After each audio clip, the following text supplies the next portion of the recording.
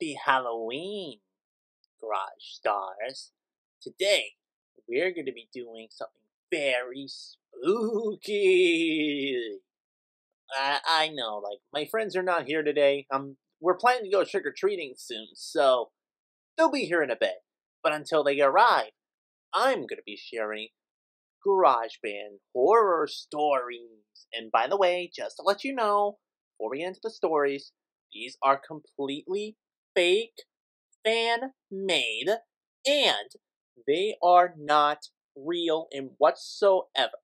Even if I say in the stories that this is real, it's not. It's something I came up with, and with some help from my friends at the GarageBand community server on Discord. By the way, I'm going to give you a link to the GarageBand community server in the description down below, so go look for that. Anyways, we're going to be starting our horror stories. I asked you guys, I'll be talking about my channel later, so keep an eye out for that. So anyways, let's get into the stories.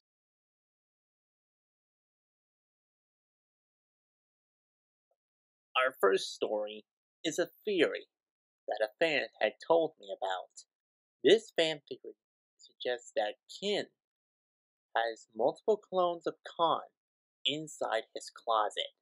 Warning, we're going to be discussing some 13 plus stuff, so if you cannot handle it, please click away from the video now. Now here we go. I have heard a lot about this theory. This theory suggests that Kin has a bunch of clones of Khan stuffed into his closet, ready to deploy whenever something happens to Khan. Originally, the original brother Khan had officially passed away after his death many years ago. Kin could not accept the loss of Khan, so he had no choice but to experiment with his body. After his funeral, he had returned to the gravesite where his brother had been buried, dug him out, and experimented with him. He used what he could, and eventually he had created multiple clones. His parents had no idea that this was going on, so Kin had to pass a story that Khan had faked his death, just so his parents could get attention. Khan was in huge trouble, of course, after this, but the clone had no idea that he was a clone at all. And since then, Kin and Khan had hanged out with Corey and Lainey, not knowing that this was an actual clone. But many things had happened to Khan throughout the show. On the show, Khan had suffered a lot of trouble. He had been buried under snow. He had been turned into a dog. He had massive brain issues. And he had been hurt and died many times on the show. And every time, Kin had to replace him, so nobody could find out that Khan was a clone. The original Khan is gone. All that was left is his doppelgangers. Kin has to make sure Lainey and Corey do not find out about this. If they do, they will never look at their friends ever the same way again. Kin keeps his Khan clone stuck in the closet with a secret passcode, and only he can enter, and no one, not even their parents, know this. If his parents found out that their son was a clone, not the original Khan that they once loved and raised, they would be horrified to look at their son, and Kin would be sent to a mental institution. But that's where the story will end, because Khan was never brought back to life as a clone. Kin was actually in the Peaceville Mental Asylum, where he had been declared insane by his parents. Corey and Lainey had watched Kin from a room afar, and they were horrified to learn that Kin had killed his own brother.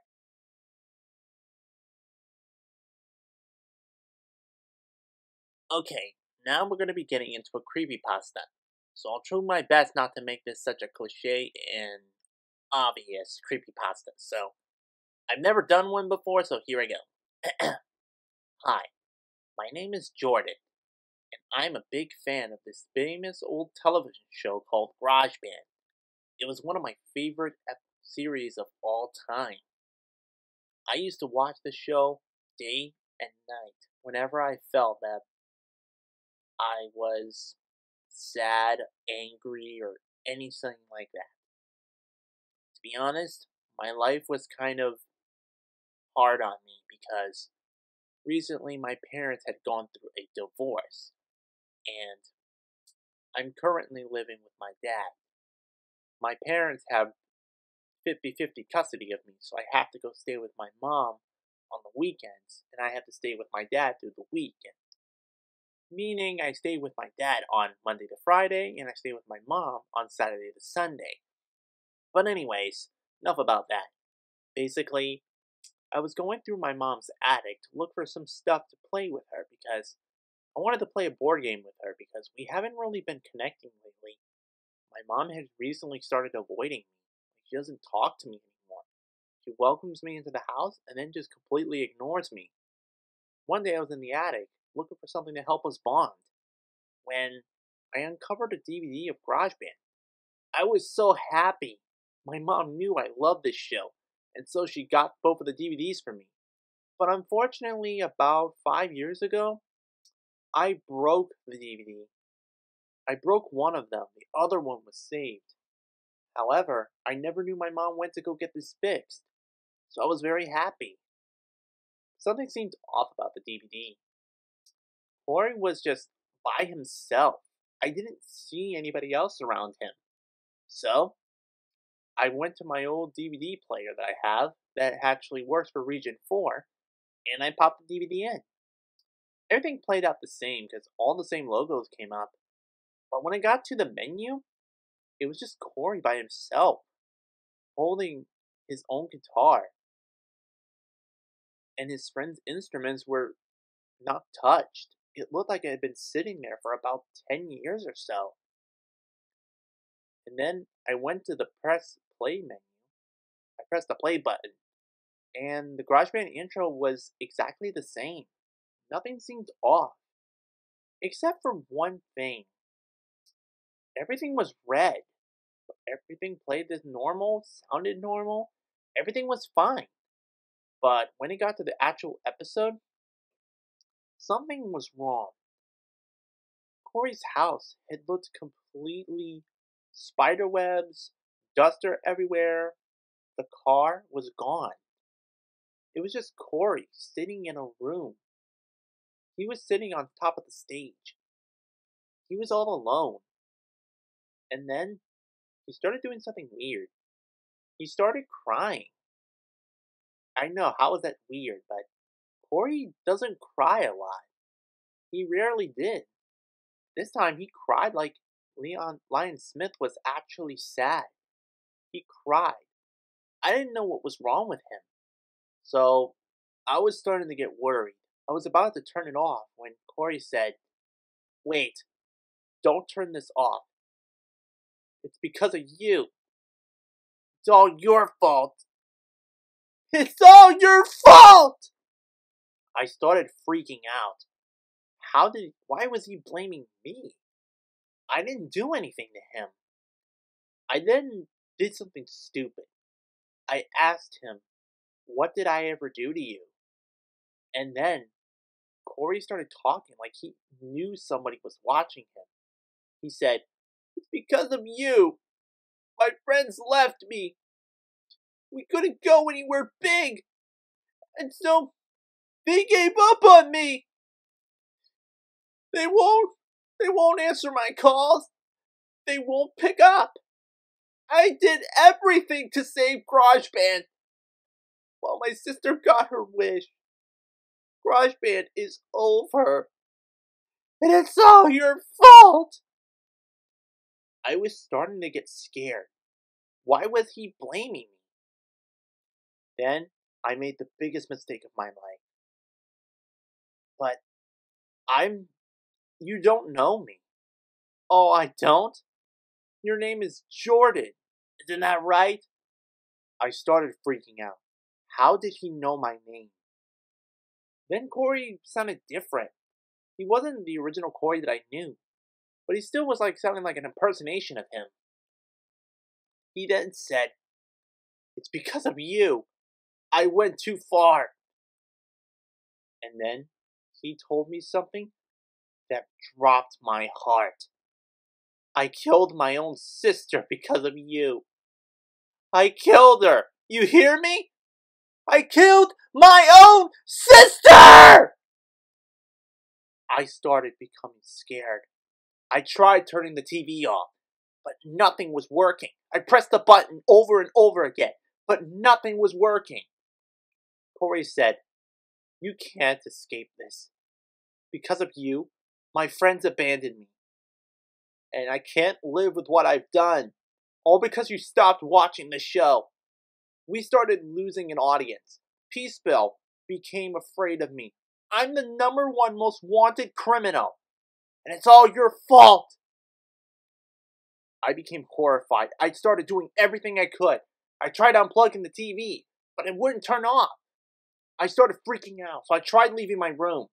But the door was locked from the outside. I couldn't even leave the room. It was like I was trapped and Corey had me right where he wanted me. "You can't leave. Not until to the good part. I can't live with what I've done. And you're gonna suffer for everything you put me and my friends through."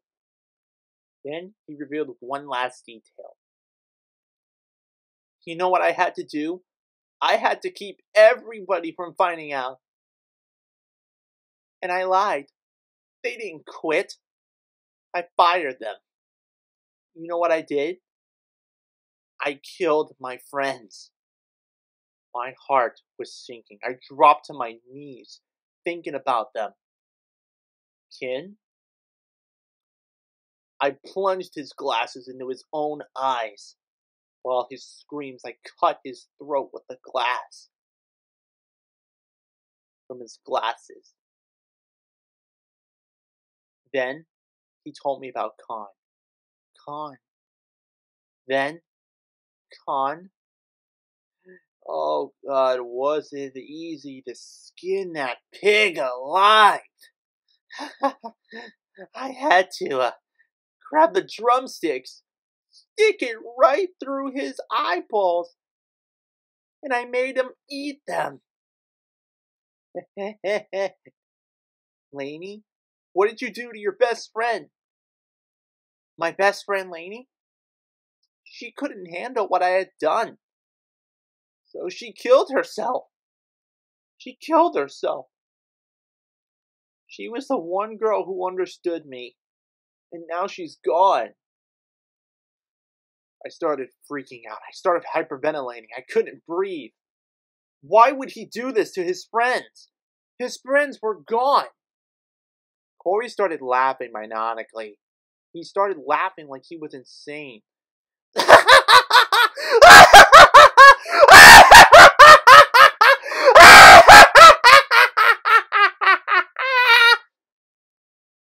I started becoming horrified. I broke my TV with the remote. Then the TV broke and went silent. I started crying. I couldn't breathe at what I had heard and what I had seen. Corey killed his own friends. Because of what? Because of a stupid mistake I made? Because I didn't watch the show? I had to get out of there. I broke the door handle and ran out. When I went to go tell my mom what I had done, something horrible had happened. My mother was lying on the floor with a glass full of orange juice. And there was a pill inside of it. And there was a message written on a piece of paper. It said, "I can't live without my friends. Now you will live without your parents." I became horrified and ran out of the house. I didn't know where to go, so I had nowhere to stay. I later was put into a foster home, but I couldn't do anything anymore. I started going crazy. And since then, I never, ever watched Grojband ever again because of that show. I lost everything. Sometimes I hear him in my head, and I don't know if I'll ever escape. Or maybe I was doomed to this fate.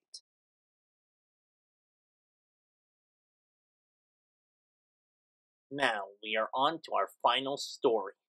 This is going to be a fan made aftermath of the episode Confusion. So remember, this is fake and fan made. So let's begin our horror story. After we all got unfused, we were a mess. We couldn't do anything. Our bodies felt like liquid because we were dripping a bit of skin. Lainey and everybody started freaking out. I was freaking out too. The Newmans, they completely vanished. We had no idea what had happened to them. Kin told me that because they were so attached to us, figuratively and literally, they had vanished into thin air.